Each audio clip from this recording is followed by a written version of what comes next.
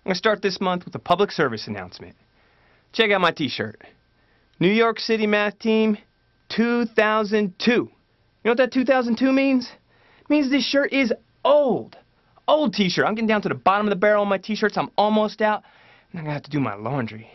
I'm almost out because you're not sending me any t-shirts. I asked you to hook me up. You gotta send me your Math Counts team t-shirt, your school t-shirt. I'll make y'all famous, won't have to do my laundry, and everybody will be happy. Now, to the math. Last month I asked you students to pick the problems for me. That was a mistake. You guys gave me this ridiculously long problem. Really hard. I kind of got stuck in the middle of it. So this month I got a little smarter. I asked the teachers, because you know the teachers are nicer. And here's what the teachers gave me. They gave me this pretty little poster. You know, pretty Math Counts poster. Even has on here that you can win a trip to Disney World. You can go to Nationals. And I know you want to go to Disney World because you'll get to meet me in person. What? No?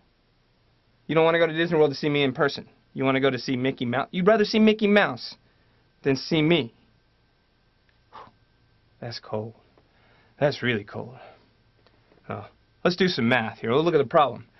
Let's see. We got alligator. Alligator launches oranges one at a time at 2 buoys in her pond. If she hits the left buoy, wait a second, my left, your right. Left buoy, she earns 2 points, and if she hits the right buoy, she earns 1 point. And if she misses them both, she earns 0 points. So if she launches, the question is, if she launches all 4 of her oranges, how many scoring sequences can result in a total of 4 points? Now, the strategy we're going to start with here, and it's the strategy I usually use on counting problems when I'm not exactly sure what to do in the beginning, is what I call constructive counting. I try to construct one example of whatever it is I'm trying to count. Now, the reason we really like doing constructive counting on this problem is that I get to throw some oranges. So, oranges need some buoys. Let's see, we got buoys here. Let's see, left buoy, 2 points. Right buoy, 1 point. Here we go. I'm going to see how I can throw a sequence of throws and get 4 points. So this is going to be easy.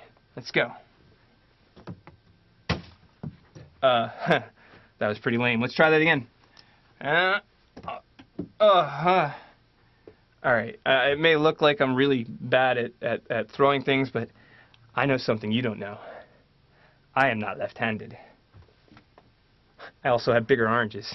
Alright, let's try this again. Alright, I need to get to 4 points. I need 2 2-pointers. That's one. That's one. Set that buoy back up. Alright, need one more. One more. Here we go. We're going to do this backhand. 4 points for me. 4 points. So I got 2 zeros and then 2 2s. So that's one way that I can get 4 points. But you know, it's not only 0 0 2 2. I could have gone 2 0 0 2 0 2 0 2. Well, we could sit here and set them all up and just watch me throw oranges all day, but that'll take forever, and we took forever last month, so we're going to go a little bit faster this time. So we know that if we go 2 2 and 0 and 0, we'll end up with 4 points. So we're going to try to count the number of different ways we can go 2 2 0 0.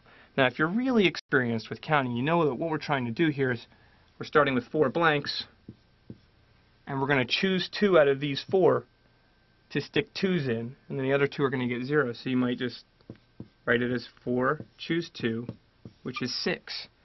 But maybe you've never seen this symbol before and you have no idea what I'm talking about. That's okay, because we can also take an organized casework approach to counting the number of ways we could have 2 2's and 2 0's. We might start with the 2, and then we have 3 blanks left, and we can put a 2 in any one of those.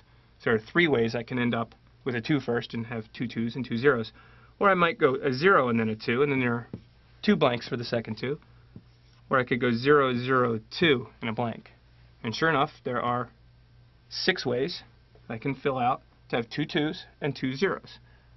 So I have 6 ways for this case. But of course, this isn't the only way we can end up with 4 points. Now, if I have 2 2's, I definitely have to have 0's the rest of the way. I also could have just had 1 2. Now, if I only have 1 2, then I need to get 1's in 2 other positions and then 0 in the last one.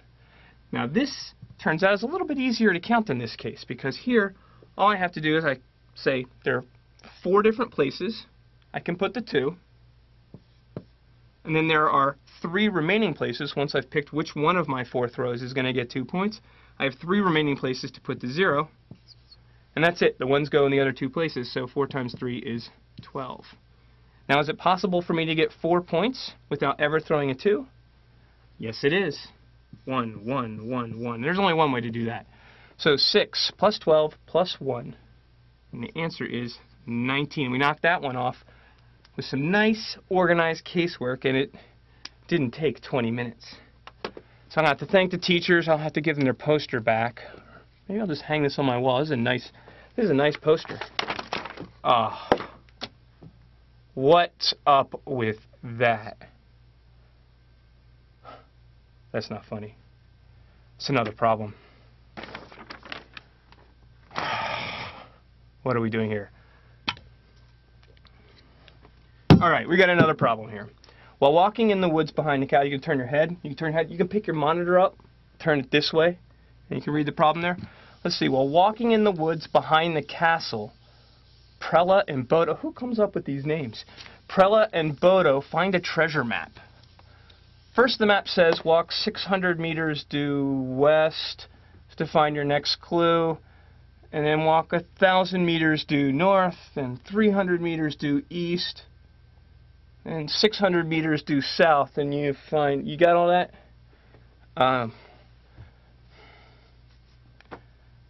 Let's draw a picture. We're never going to remember all this stuff and just figure it out in our heads. So here we go. Got a nice visual problem? Draw a picture. Don't just sit there and read it over and over. So here we go. Turn the monitor. There you go. Walk 600 meters due west. Alright. 600 meters due west. Here's where we started. And this is 600. 600 meters due west. After walking 600 meters, walk 1,000 meters due north. So we're going to go up. Not quite a straight line, but it'll do. 1,000. 1,000, and then 300 meters due east. So we're going to come back this way, about 300. Following the directions. Following directions, always a good idea. Final set of instructions, walk 600 meters due south. 600 meters, this better be a good treasure. 600 meters due south, and we have our treasure. And we want to know, upon reading this, they run as fast as they can to find the treasure in the exact spot final clue described. So instead of doing all this big circle, they just take the shortcut, and they run just like that. And the question is how far to X marks the spot do we get the treasure? Let's see. Well, we can build a nice little right triangle here. And instead of figuring out all this other random stuff, we make a nice little right triangle. We see that, well, we went 600 meters west, 300 meters back east, so this is just 300 meters to the west. And see, we went up 1,000, down 600. That means we only went 400 up. So we have a right triangle with legs of 300 and 400. So we know our 3, 4, 5 right triangles, or we use the Pythagorean theorem. And we find out that we are 500 meters from the treasure. Fortunately, it was kind of mean of them to slip in the extra problem, but fortunately this is a pretty easy problem. And I confess I've seen this problem before, because well, this poster was in something they mailed out to all the alumni of the program, you know, the people who did math counts back in the day. And, well, as you saw, this problem's a lot easier than the first problem we did. And the first problem that we did was a problem that was meant for students. This one's meant for us old folk alums. So I guess this just means that we old folk get dumber as we get older. But I suppose you students already knew that.